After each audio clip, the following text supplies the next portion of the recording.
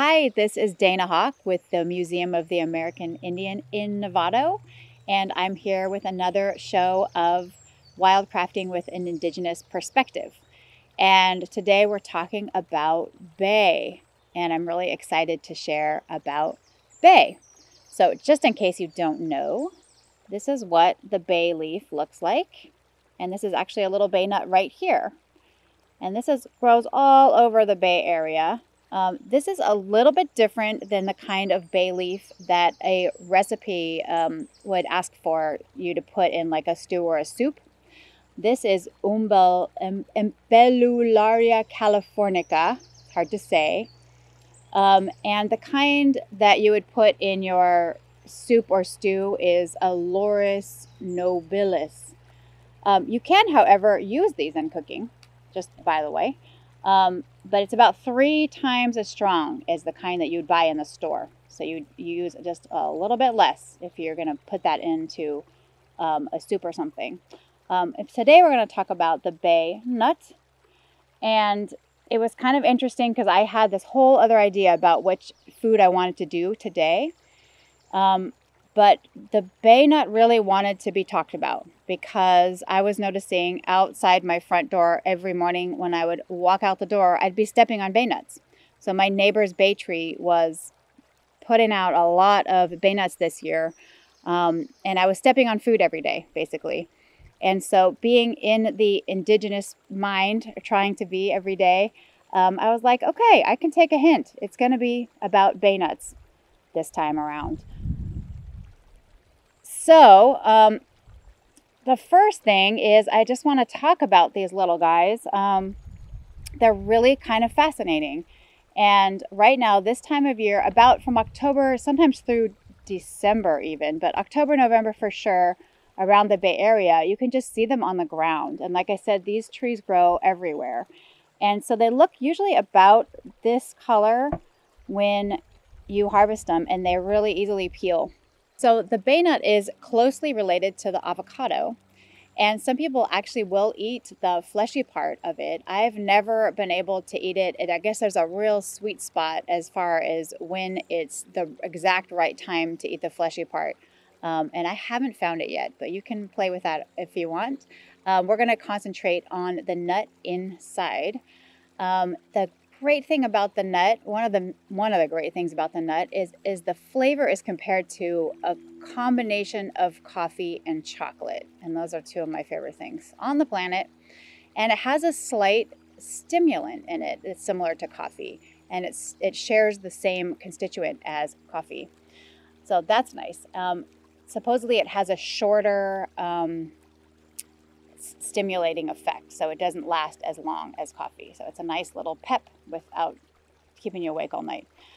And the leaves themselves, going back to leaf for a second, they have they're antimicrobial and anti-inflammatory. They're neuroprotective and analgesic, and the nuts are a stimulant, like I said, a digestive aid. It contains that constituent similar to caffeine, like I said. Okay, so the nice thing about when we talk about the ethics of wildcrafting, the easy and sweet thing about harvesting bay nuts is they're on the ground. So you don't need to take them from the tree at all. Just pick them up off the ground and thank the tree for giving it to you anyways.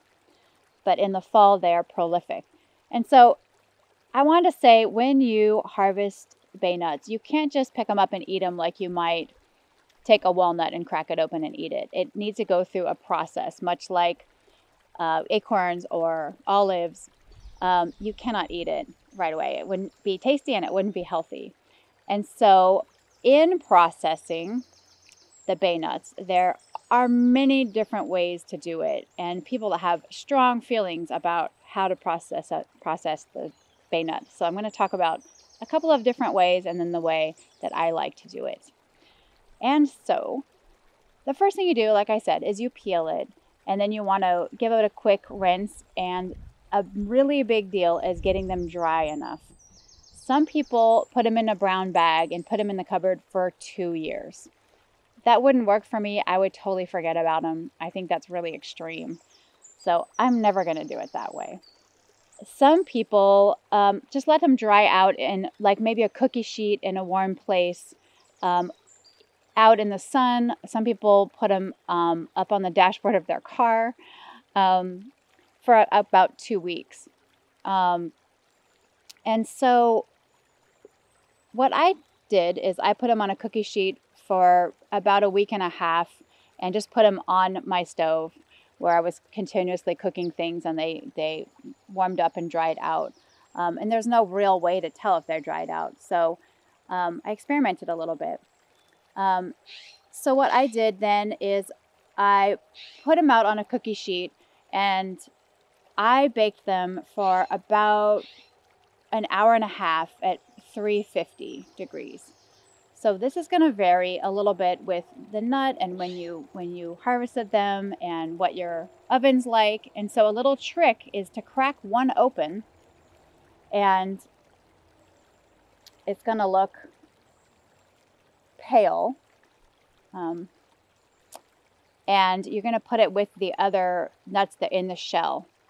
And so what you can keep doing is checking on the one pale nut. And when the one pale nut turns a really dark brown, it means all the other nuts in their shell are ready. And you can crack them open. And so then what you have is, if you haven't cooked them enough, people talk about getting a sore throat when they eat them. And so you don't want that. If you happen to eat one and feel a little bit of a sore throat, they haven't cooked enough. But what you have when it's done is this really wonderful, crunchy, coffee, chocolatey flavor. That's so unique and wonderful. And you can just eat them by themselves. Some people salt them. Some people make like a bay nut truffle. I saw recipes for mole. So if you know how to make mole, they replace the chocolate with a bay nut. There was a ricotta cheesecake recipe I saw somebody talking about, bay nut brittle. I'm curious about making a flour with them, but we're going to grind them up and make bay nut coffee today. Okay, so to make the bay nut coffee, you just put your roasted bay nuts into any coffee grinder. And so it's definitely not exactly the same as coffee. It has more moisture. So what I did is I ground it yesterday and it kind of dried out a little bit. I'm just going to put it in this little French press.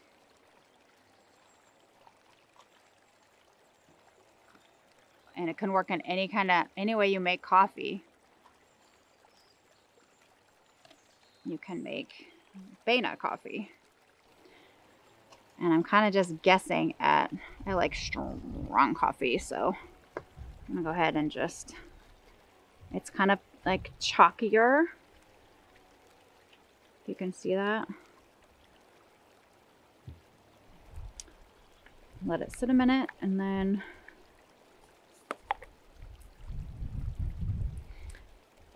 for really yummy bay nut coffee, add a little cream or whatever you use for creamer, and a little bit of maple syrup and cinnamon too.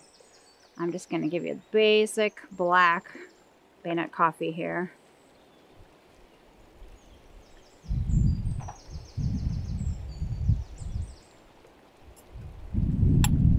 Yeah, that's not quite as strong as I wanted, but you can make it as strong or weak as you want it, and it's really yummy.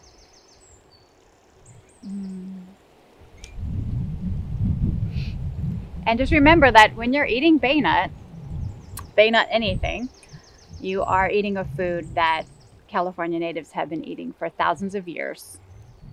Thank you so much for joining. Like and subscribe.